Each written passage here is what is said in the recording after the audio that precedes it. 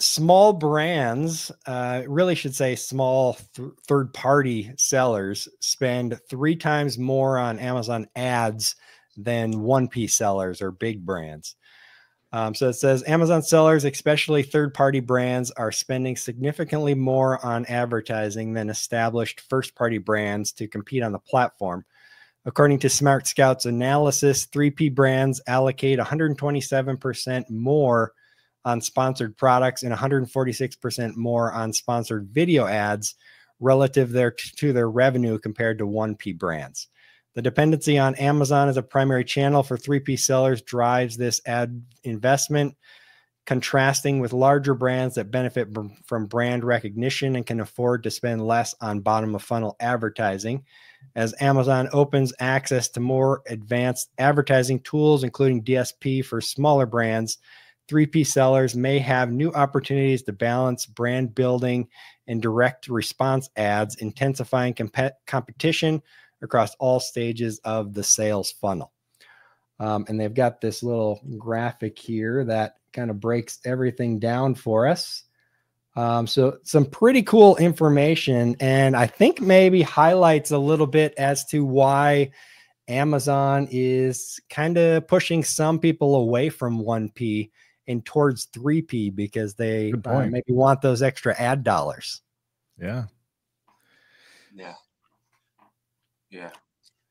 And I also think some of these 1P brands, I mean, and they touched on this a little, like the Huggies and the Adidas and the Apples of the world. I mean, the brand recognition for those companies is so massive that the ad spend on Amazon doesn't need to be near as large as it would be for like a medium-sized 3P seller who's looking to scale their company. Exactly. Yeah, that's exactly what I was thinking too. They spend that much more because they're competing with someone who's looking for the big brand. Yeah.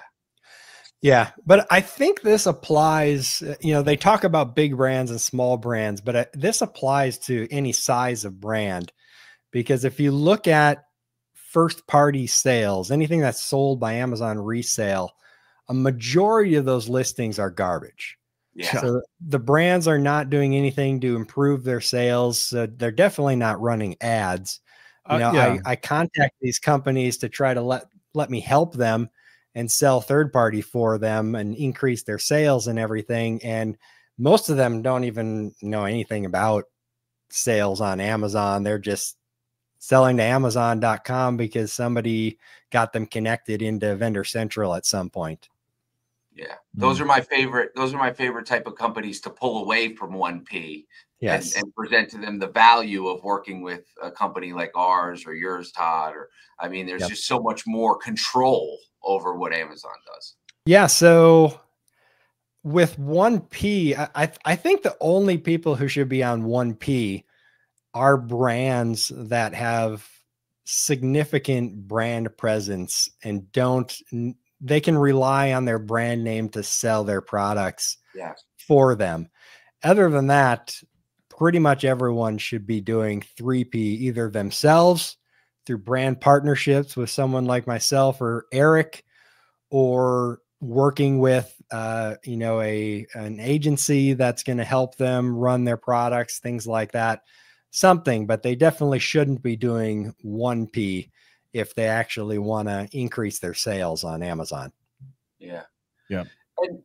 And correct me if I'm wrong, but I almost feel like the data, I mean, it makes sense that 3P sellers are sending more, because right here on what you're sharing, it's 7,500 brands versus 40,000 brands. Yes. Mm-hmm. So it's like, of course, the 3P spend is going to be drastically higher. I mean, it's what? It's 6x of what the other number of brands. Yeah, but they're talking about the average. So the average, where was it? Average review. No. 3P brands spend on average 127% more than a 1P brand. So as an average. Yeah.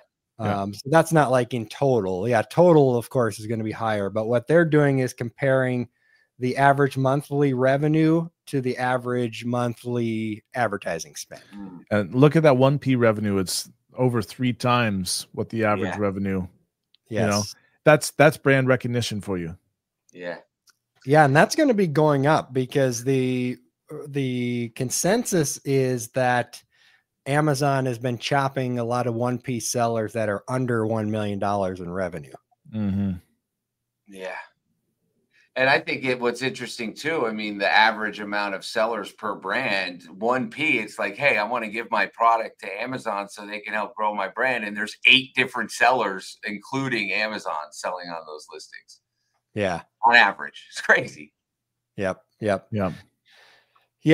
So if you're out there listening and you own a brand, I wouldn't go the 1P route. Amazon doesn't care about you. They don't care about your product. They're not going to do anything to push it.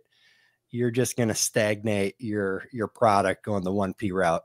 Yep. You're and much better have off a headache. Yeah, much better off working with guys like us.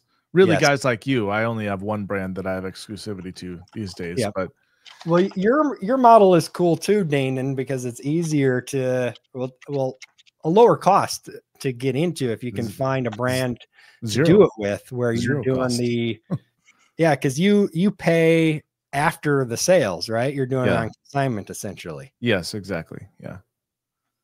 Yeah. So any of those models, but work with someone. And if you're someone out there looking to sell products, find those brands that Amazon is selling and their listings are garbage.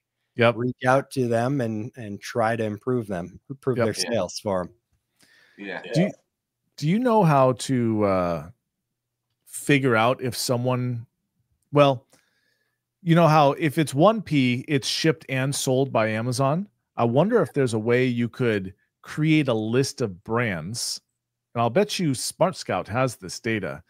Definitely. But create a list of brands that I only want to see brands that are shipped and sold by Amazon. Boom, there's your hit list. Start contacting those brands. Oh yeah. You can do that easy in Smart Scout. Mm-hmm. Yeah, it would just be Todd probably sorting by the in stock of Amazon in stock percentage. I mean, if it's at 100%, then it's clearly.